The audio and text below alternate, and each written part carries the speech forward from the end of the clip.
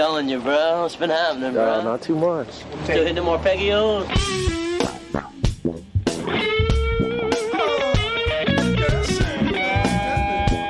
Hi, my name is Shane Theriot, and you are listening to the Riff Raff.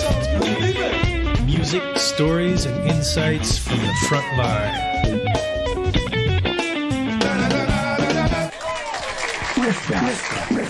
Riff Raff. My guest today is Mr. George Porter Jr. George is best known as the bass player for one of the funkiest bands in the world, the Meters.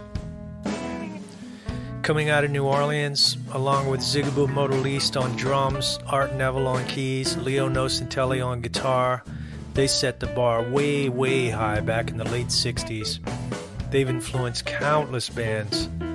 Sir Paul McCartney himself has even been quoted as saying that George was his favorite bass player. I first met George at Art Neville's house years ago, and we've done a fair amount together since then. It's always fun to work with him. We were in the studio today working on a record together, and I asked him if he would do this interview, and he said, hey, let's do it tonight. So I'm going to pick his brain a bit and see if I can dissect some of the funk. In this interview, you'll understand what makes his playing so infectious. His sense of space and his sense of groove is huge. So step inside this dimly lit back room of the beautiful Parlor Recording Studios in the Irish Channel section of New Orleans. It's around 7:30 p.m. Man, the room smells like amplifier tubes, like that old funky Ampeg flip-top bass amp he's plugged into. Hope you enjoy. One, checker, one, two, checker, one. Sitting here with George Porter Jr. Thanks for doing this, George. My pleasure, man. Thank you. I know it was a long day. We were in the studio today, but what do you want to know dirty that isn't story, written already? Crazy. I want to know some good shit. I want to know about driving the RV on the beach. See, I know some shit. See, you forget, man. I know all them other cats too. Art and. As many people as I run into bass players outside of New Orleans, like really well-known people, man, they always mention, of course, the Meters, but specifically your bass parts constantly come up, man. Just the simplicity, but the groove and just the badassery of the stuff you've done, So I guess we could just talk about that. Like, things I always wanted to know, and I've played with you guys a little bit here and there, is like when you did those records, man. Like, for people listening, Rejuvenation, countless musicians, man, that record, they cite that as being like a game changer, when they heard Rejuvenation, not just Zig stuff, but your bass parts too. I mean, the whole deal worked together. I mean, how long did it take to do that record? Or how long, let me rephrase it, like to do a track? Well, it had to, it kind of took a little while because halfway through the record, we got, I think it was Robert Palmer came in to do the Sneak and Sally project. So we kind of got sidelined with Robert's project. And then... that might have took a couple of weeks before we got back. We were able to get back in the studio, and then I believe I want to say something else came up.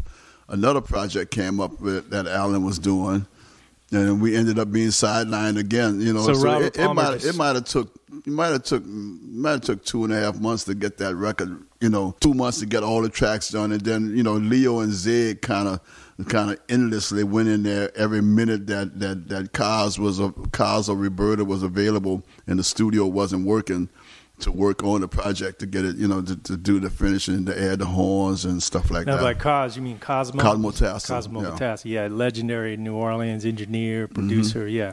Did you do, was that record Well, it wasn't as much, I say that wrong, but it wasn't as much Cos as it was, by that time it was Skip Goblin was now the house engineer. I see. Yeah, because those sounds, man, they're just, that's the stuff we were trying to recreate today, this record we were doing today together. People want to come in and get that sound, and like something like, I'm trying to think, man, there's so many signature bass parts. Of course, we got to talk about Sissy Strut. You know, I was talking to John Schofield about this a few months ago because I interviewed him for the podcast. And he did Sissy Strut on one of his records back, in the 80s. And I said, man, you know what? One thing, everybody always plays it wrong, And he's like, well, how do you play it? And I said, it's like, right? Yeah. But everybody goes... Right, and then as soon as you heard it, you're like, no, it's not right. It's not the right part. No, that is the right. Right? Everybody plays it wrong. Everybody plays it wrong. Let's play it, man. Let's play it. 3, 4. Uh-oh. 3, 4.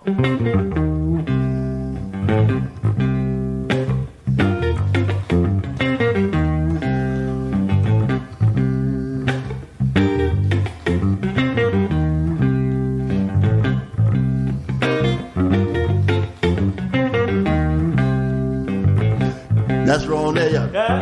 Hold it, now stop it. Okay. The lick is. Show it to me. Not da-da-da. See, okay, all right. See, man, my shit is so. Yeah. Everybody, it kind of was in that jazz community. The guys that took that, almost all the guys in the jazz community did that.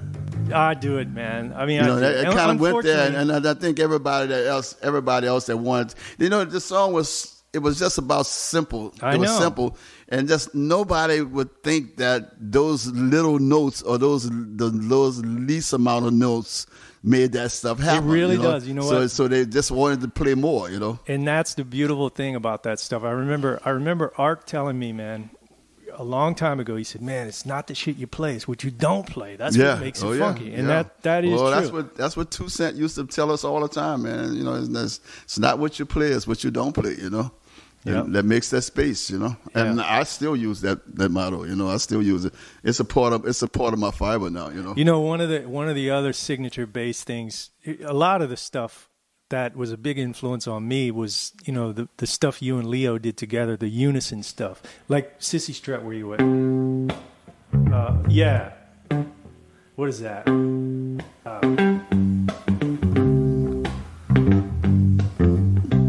Something like that.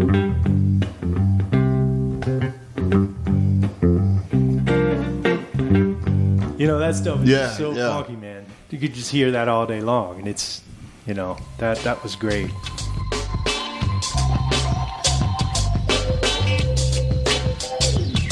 And what are some other ones, man? Change, Reform. I should have practiced it before I sat here, but I didn't know we were going to sit here today.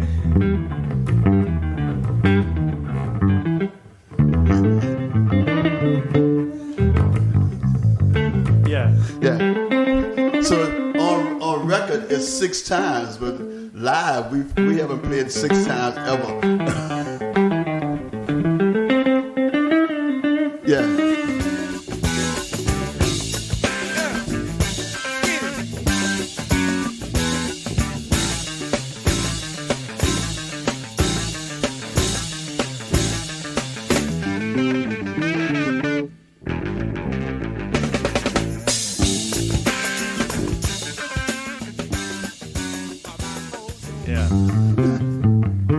Oh yeah, see, it's different, man.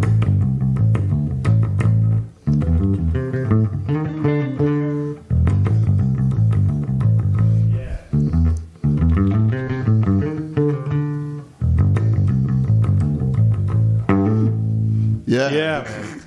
Or another one that I'll attempt to bastardize real quick, but has the great bass line, "Just Kiss My Baby."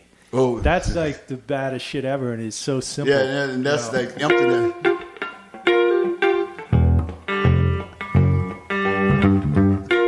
Noah. Yeah.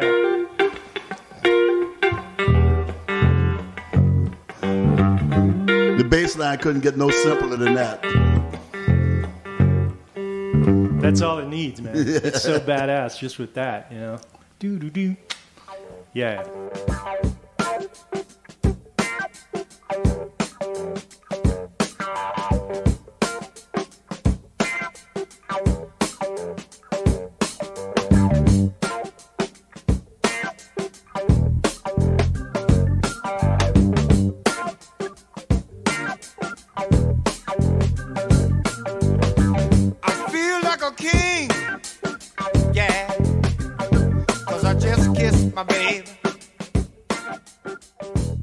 Chris Severin used to always say, man, see, that's like the least amount of notes to make it all make sense. That's an art.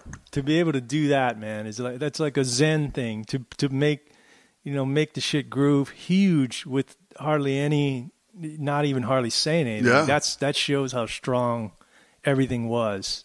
It's like Zig came backstage at this Hall & Oates concert, and he was looking at the drummer and the bass player, and he looked at him. He goes, "Man, you see you and you?"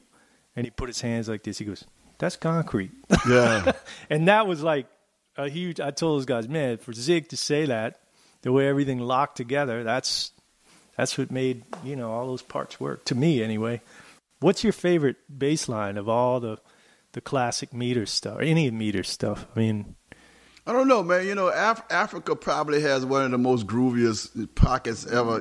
Africa. And again, like bass lines that don't say a whole lot. It's just just a pocket.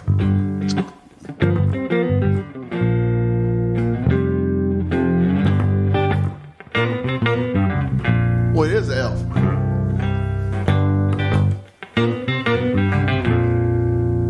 C, right? C, right?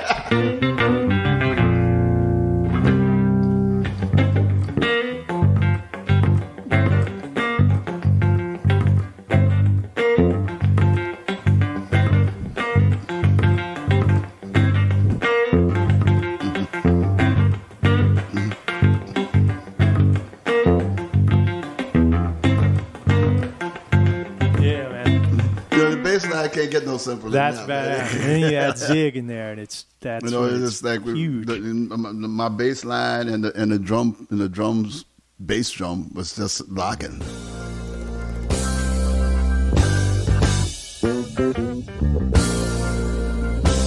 Oh, take me back to motherland.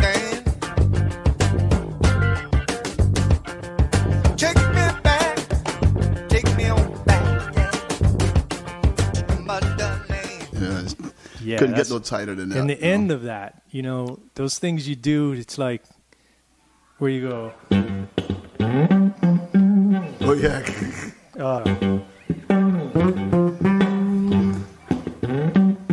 Those are.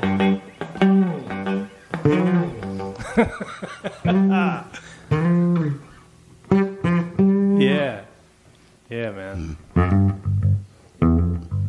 I love, we were talking earlier, but just in case I didn't get some of your audio, the unison lines that you and Leo did together, like, I mean, just off the top of my head, so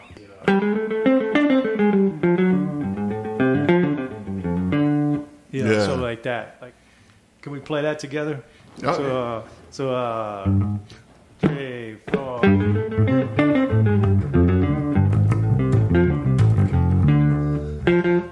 Yeah, so I'm a little sloppy with that.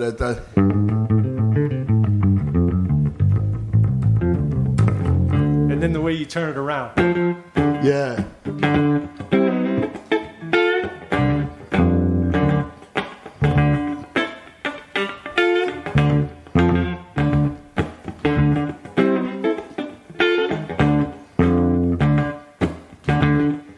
Then it goes to E.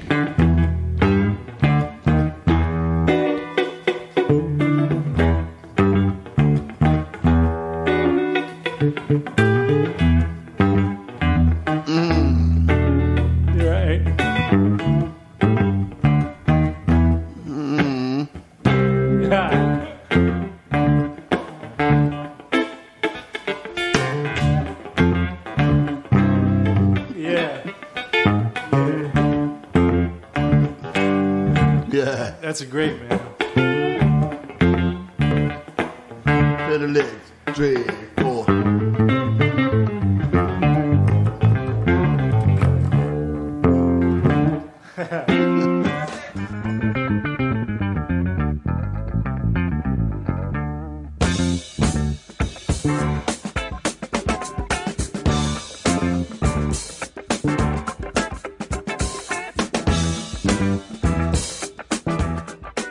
That's an iconic frigging line right there, man. Are you using that bass you're playing is a Lakeland? Yeah, it's a Lakeland bass. Lakeland. It was modeled after my original P bass that was, came to life in 1970. That's an exact replica, right? The neck is an exact replica of that bass. Yeah. What about? I mean, that's your famous P bass. I mean, you retired it now, but yeah, it stays on. It's still playable. Yeah. But I wouldn't bring it out into like a session or nothing because it's got some fret buzz, especially when you get above when you get back here and this back past the E section of the bass. But you've been playing that bass for that Lakeland bass for a while now because I've seen 3.5 years. It seems like more because I've been on a few sessions with you with that bass. Yeah. It looks like you've had it 15 years. The neck on this one now is more wore down than the P neck because I put 3.5 years on this neck where the P bass has been sitting at home. It already looks relict. It looks. So yeah, it's aged. So George, if for like drummers or something listening, I mean, what do you played with Zig, but you played with a lot of great drummers, man, besides Zig. What do you look for in a drummer? Because, down here in New Orleans where we are right now, it's a town full of great drummers, but what do you look for when you call somebody? What makes a great drummer that you like to play with? Well, outside the fact of that, just being able to time is essence. What makes a great drummer is that he has great timing, and that no matter what he says in his fills, he always know where one is. Yeah. So that means that the drummer has to be on top of his game, and that's something that I look for. Yeah, it's like the most important. I think the most important thing that if you're looking at drummers is the first of all know, their abilities to keep time, right, and always know where one is, because it's important that no matter how many. They got a bunch of really great drummers out there. They got chops and everything. Sure. But they'll make fills and change the tempo, right. or move it, because they just made one of these great drum fills, really great drum fills, but he moved the tempo, Oh yeah. And that's important that I think that's important for me. I mean, that's the first thing I look at is how well he can sit on the time, I mean, like a lot of guys, and exactly music itself, the drummer is the guardian of the groove. He has to be the guy that holds the pocket down. He has to be the one that keeps us from rushing because whenever we playing these licks, we can move time, we can move the time, and it's not necessarily that we want to do it, but we do it. And so it's important that the drummer has control of that. He knows that, all right, I got y'all, here, listen to me, and that's important, yeah. One thing I never knew were who were some of your early influences on bass? Well, my early influences on bass was a young man named Benjamin Francis. We called him Papi, and I think it's that by proxy, it was George French, because Papi thought George French was God. Wow. He thought, because Papi comes, he listened to all those early recordings, those Earl King recordings from the, things, and that's the stuff he grew up on. And, and that's George French playing all that stuff, Did George French play on Hook and Sling? Who played bass on Hook and Sling? I never figured that out. I'm not quite sure who's the bass player on that. A lot of people asked if it was me, but that wasn't me, no. And that wasn't Zig either. That's James Black on drums. Sure. Yeah. I figured I was a little before your era, but, Well, when was Hook and Sling? 67, 67, 68. All right, yeah, you could have done it for sure. Yeah. Yeah, the meters had already had. We were out there. Yeah, we were out there, but we wasn't home as much then. Yeah. In the late 68, 69, 70, man, they had us jumping from one end of the west, the East Coast. We were mostly running between New Orleans and all the way up as high as Boston, and stuff. We were I left home at one point in '68, when I came home, my daughter was a year older. Wow, man. I think I had heard that Paul McCartney had been quoted as saying you were his favorite bass player. And didn't you guys play on the Queen Mary for his, what was it? We played for his birthday party. It was kind of birthday party record release. Well, they actually hadn't released the record yet, but it was like a celebration of the Venus and Mars recording being done. And it was the original Meters. I think Professor Longhair also performed. And it was like the who's of Hollywood was there. Everybody from their grandma, everywhere from the Jackson 5 to Paul, what was his name? The little bitty guy, man. Paul Simon? No, not Paul Simon. He was little bitty guy, I didn't know. Well, he's smaller than Paul Simon. Oh, he Paul did that. Williams. Paul Williams. Yeah.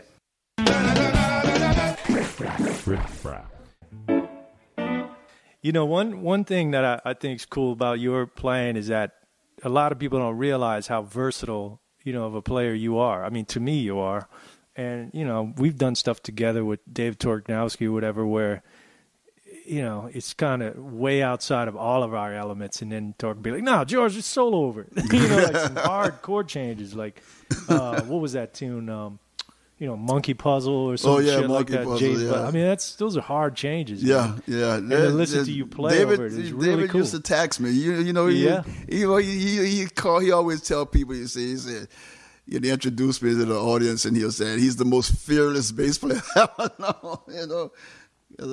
I mean, man, music to me, I just, when I started playing, and by the time I got off my front porch and decided I was going to go out into the world and discover music, in the early 60s, like 64, 65, 63, 64, man, you have to know more than just R&B. Yeah. You have to know how to swing. Yep. You have to know how to play a real hard shuffle, and and you had to touch on bebop, and so I playing. And my first gig, I thought where I learned how to play bebop and swing stuff was with Walter Washington. He was playing with a saxophonist named Frank Moulton, and was playing at a club called the 808. And man, I think I was 15 years old. But I was tall. I had a processor. I wore dark sunglasses, and the door person just never really cared enough to find out how old I was. And I was just kind of easing in the club, because I was trying to see a girl down the street, but never could see her, never could catch up with her. So I would just kind of sneak in the club, figuring that she's in the club somewhere, Yeah. But I heard Walter and them playing. And the band was cooking, but the bass player was he was lazy, man. He was a lazy player, man. He played with one hand, a cigarette and a drink in his right hand. So he had a cigarette stuck between his little finger and the next finger, and then he had the drink, and he would take a sip and a drink, and he'd be, wow. And he had that one-handed thing really well because he was walking bass lines with that one hand, but he never got, it wasn't little things that, the little passing ditties that he could have been saying. I just thought it was lazy, Yeah. If you had two hands on the instrument, you could be saying, more. And at that time in my life, I was a busy player, so I thought more notes. I thought that more notes could have been saying. It's kind of the way the bass was designed to play with two hands. Oh yeah. But he had to drink and smoke, I guess, with the other hand. So and I won't call the cats now, but he was a good player. But to do what he did with one hand was me put him in the neighborhood of being a good player. But I sat in one night with those guys, and man, I just, I took the gig. Yeah. And that's how I got, and the songs that we were playing, I didn't know songs by names, but those songs, because they were playing a lot of swing stuff and bebop.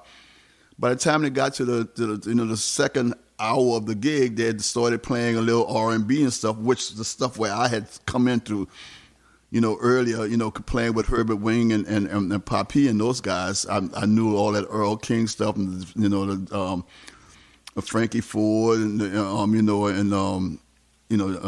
Tommy Ridgely. I knew all those songs because we were playing those songs in the frat houses, But and then after the break, the next hour, the last hour of the gig, because those days it was a 4-hour gig. You played the first set was 2.5 hours long. You took a half-hour break and come back and you play an hour and then you go home. Well, that last hour, we would be playing anything from Fats Domino to some real junkyard blues, and stuff like that. So, in a 3.5 hour gig, I played a serious amount of music and covered a lot of territory. And doing that for a few, it might have been 4 or 5 months before they found out how old I was. But by then, you knew all their stuff. I knew a whole lot of music by then. Yeah. So I got, at that point, I got thrown out the club because I said, you can't come back in there. You ain't old enough to be in here. So, that makes me think of what was the place that the Meters were the house band on Louisiana Avenue, right? Oh, the Nightcap. Nightcap, yeah. Mm-hmm. Yeah. Is that where Toussaint found all Well, that's when Toussaint started watching us. He saw, we would, the owners would always tell us that, Alan, we were playing there like 4 nights a week. Uh-huh. And we used to do one of those nights, I want to say it was maybe the Thursday night or the Sunday night, we did a talent show where, we'd do talent shows, and then people would come in, all kind of weird things. There was a girl that came in, man, and she's a wonderful bass player. But she came in and played tuba one night because it was a talent show. You win money. She would come there on different every other week or something like that, and play a different instrument and clean up.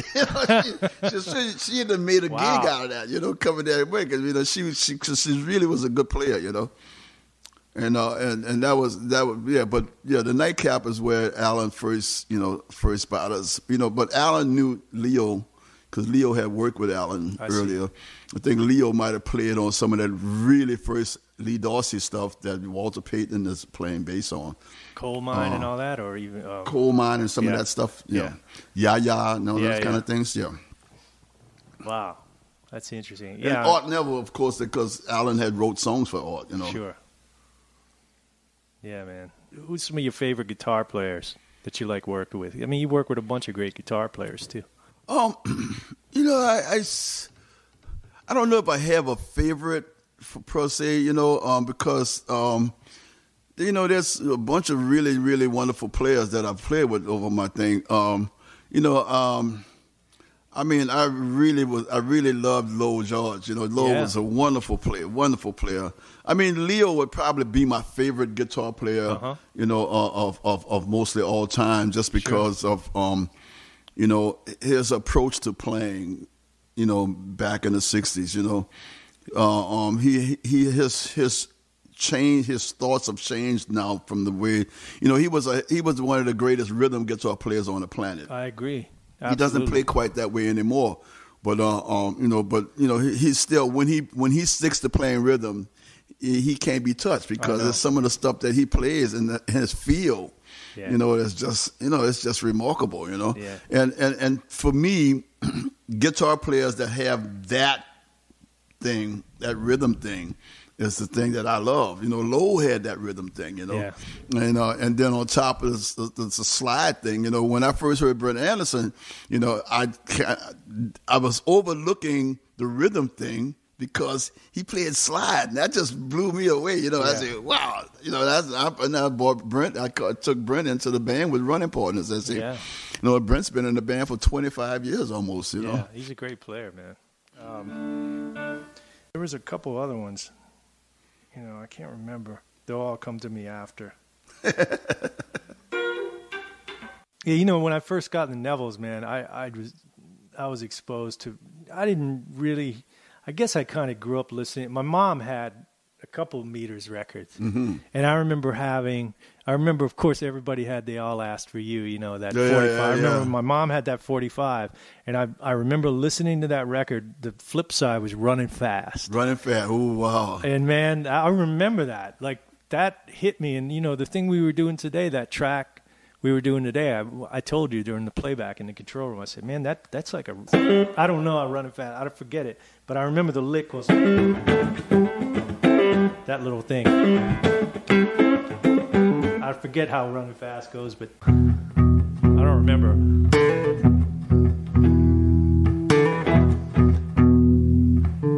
Yeah, I don't remember how it goes, but no, it's out of the way. 3, 4. Oh, yes.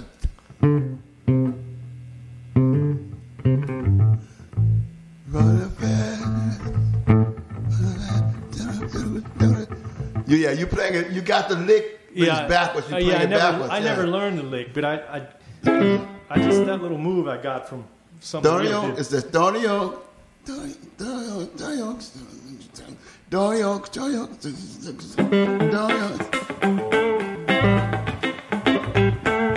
You can't hide from me. Yeah, that's real close. Something like that. I don't think nobody plays that. We never played it. Yeah, we never ever played that song. I remember Change Reform, or you know, we used to do that with the Nevilles every once in a while. I'd beg Art to do it, man. Every once in a while we'd do it. Let's see, you were on Wild Chapatulas, right? Yes. Mm-hmm. Yeah. That was sort of the beginning of, well, that was sort of the merging of Neville Brothers and Meters almost, right? Well, that was the eventual, the thing that that Art was, you know, see Art, you know, the Meters had been doing the thing, and before Art's mom passed away, she told Art that she wanted him to unite the brothers, you know, mm-hmm. put all his brothers in one spot. You know, she wanted him to be the leader of the family, you know, and take over the family. And so he had that buried in the back of his head, is that the best way to get all these people is in one place is to have a band that they all could contribute to. Well, the Meters was that band, you know, but the problem is that the three of us, the other three remaining Meters, then, you know, if we would have gave up, we would have lost being our identity as the Meters. If we'd have had all of those brothers, because they were singers, you know, and they would have not been the same, you know, because our musical background and influence where we'd have been now playing to singers or for singers. Now that, you know, and we never really know, because it could have been, you know, we could have had hits if we could have had like singers. Earth, Wind, and Fire. Or yeah, you know, but I think you did pretty good. So, but that's we the band fought that, and eventually the band lost Art and Cyril, and so because of the three of us, you know, fighting against that. Well, what about your solo records, man? You got a bunch of solo records out. Yeah, I think I've done 7. I didn't really realize that till the other day. I actually done. I think I done 5 Running Partners records and 2 George Porter records. Yeah, you know, and I've seen, you know, as a songwriter, I've seen myself kind of growing, you know, and growing, and I'm, you know, the last recording I did was, you know, it was like an EP. It wasn't a whole album, but it was like songs that I wrote the music, and then I went and found singers to collaborate lyrics with me. You know, Anders Osborne on one, you know, Tony Hall and Denise Sullivan on one. I think what was the third one? Oh, Johnny Vodakovich. Wow, I got to hear that, man. Yeah, the song that Johnny did was one he does all the time. Be careful who you idolize with his solo thing. Well, you know, but he plays it totally different. You know, I added chord changes to it and a totally different pocket. But it was like, And then I wrote a second verse for it because I kept Johnny say, "Oh, I got another verse. I got another verse," and and I kept on calling Johnny. The song's almost done. I need a verse, So he never gave me the other verse, so I just wrote a verse, And what's the name of that tune? That one's called "Be Careful Who You Idolize." Oh yeah, I've heard that. Yeah, oh yeah. I mean, Johnny's been singing that for 30 years. Yeah. Use caution when you pick your guru.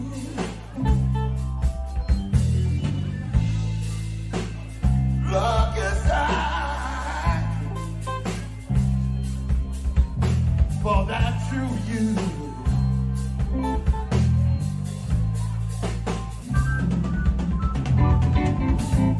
Be careful who you idolize.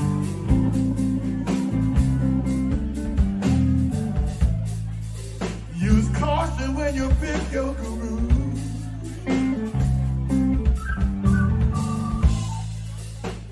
Don't pray. Yeah, man. It's one of his poems. Yeah, like Dr. Watson and Eating Yeah. Spaghetti and all that.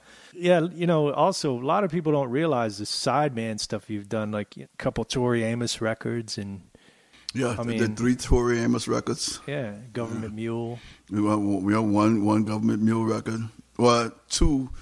I was on 2, But you were in the band was for a one little while. One was the album, and then we did the live one. Where I did piece. What's like the first album was just a one song. It was me and Art on the up. I think it was called The Deepest End, and then I was on maybe 30 minutes of Up From the Deepest End, which was the live at the Sanger Theater.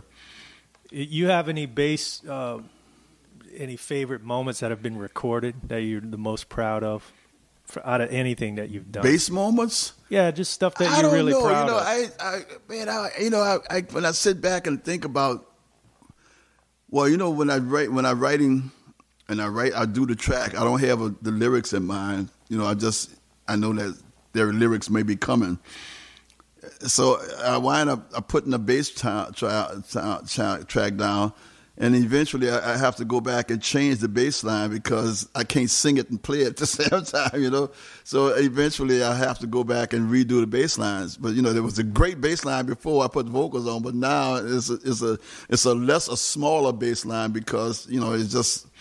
I have to make space for the vocals. Well, how about just just something that survived that process that you're the most proud of that you think is a couple. Oh man! I mean, anything. Okay, well, I did this one for this is on the records as Anderson. I wrote this one, but it's called "Talking About My Old Friends," and this one of them.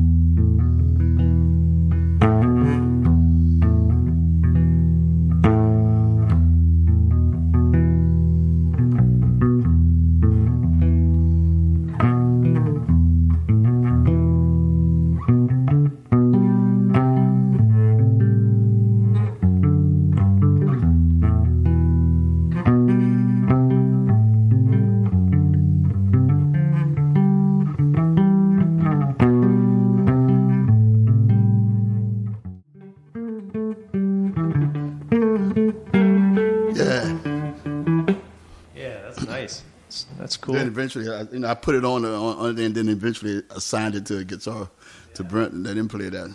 Yeah, man. How would you play, like when you play a shuffle, what do you think about? Shuffle. You see, my shuffle is just, and it's a one note thing. Yeah.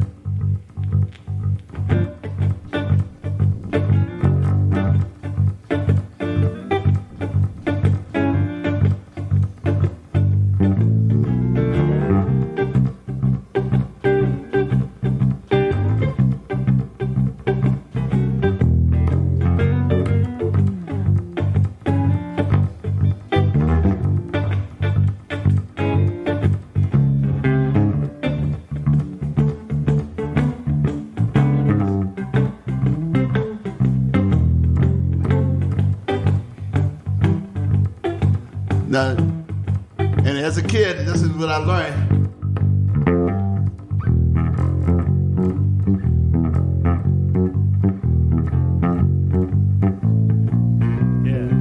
Keep it moving, huh?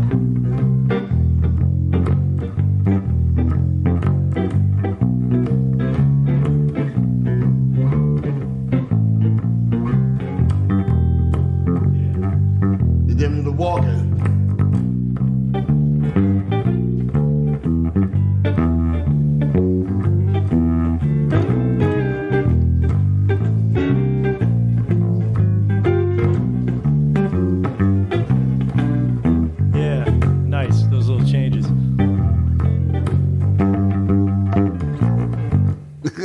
You know, I guess I'm playing the Chicago thing over the top. Well, yeah, because that's what it was. That's the Chicago shuffle. Jump, jump, yeah. Jump, jump, jump. I guess that's what it's called, right? I never knew, but also the Texas shuffle was.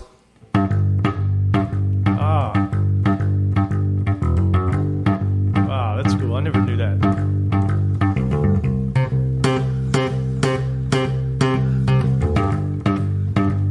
You know, that's the way you know, where we was taught. Because the drummers used to be. So it would be boom, da, boom, and everything would play that. Boom, da, boom, da, boom, da. Where the New Orleans drummers would play shuffle that. I see, yeah. And everything played that. The hi-hat, not the hi-hat, but the snare, the kick drum, and the ride cymbal would play. Everything together, yeah. And then there was a guy down here named Buddy Williams, which was one of the best shuffle drummers I ever known. But Buddy used to play. Man, he would put the backbeat on a kick drum. Boom, boom, boom, boom, boom, boom, boom. That was a very strong shuffle, man. You know, man, that sounds like it. Just that right there sounds strong. Yeah, I think the wife will be looking for dinner in a little bit. Well, look, George, thank you so much, man, for hanging and doing this. Oh, man, thank you, Sam, for inviting me, bro. Yeah, man, it's always great to play with you. Hopefully it's not a year again before we do something. I'll send you a copy of this when it's done. All right. Let me know. Give me, when you post it, or you send me a link. I will.